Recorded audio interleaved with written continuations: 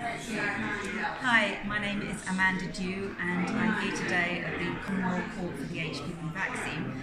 What I want to say is that I'm a mother who believes her daughter has been severely injured by this vaccine. A few years ago she had 2 doses of the HPV vaccine Gardasil, and a few weeks later she started having seizures. That was just the start of it. All sorts of autoimmune problems, balance problems, memory problems, social anxiety. The list goes on and on and on. When I started realising that there were hundreds of other girls having similar problems, I thought I'd better start talking to doctors and neurologists.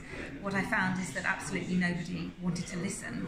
They didn't believe my daughter and they didn't believe me. They thought I was an overbearing mother and that she was making things up.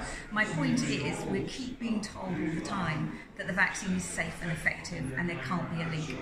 When I asked the doctors what tests they would use to prove that they thought there was no link, they couldn't give me one single test.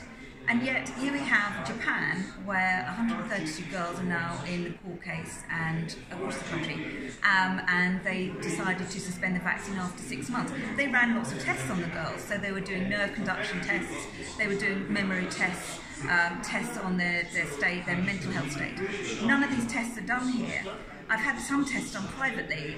Auto-antibody tests for my daughter show that she was incredibly high in certain antibodies, auto-antibodies. When I show this to the neurologist, they're not interested. Her seizures, over 70 seizures now, nobody's interested in finding out why. My point is that this vaccine, this HPV vaccine, is seriously dangerous. If you don't believe me, just go on any of the groups, a Time for Action group.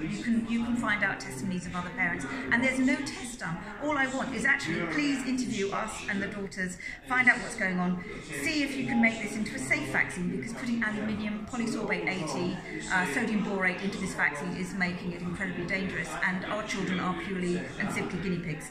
Add to that the fact that cervical cancer rates have not fallen in this country. The rate in women below 24 was virtually 0. That hasn't changed, but it's rising in the older girls, the girls that should be protected because this vaccine is meant to last 10 years, and yet in the older girls aged 20 to 24, the rates are rising, so it's not even working. So please do your homework, do your research, don't let your daughter be one of the guinea pigs. Thank you.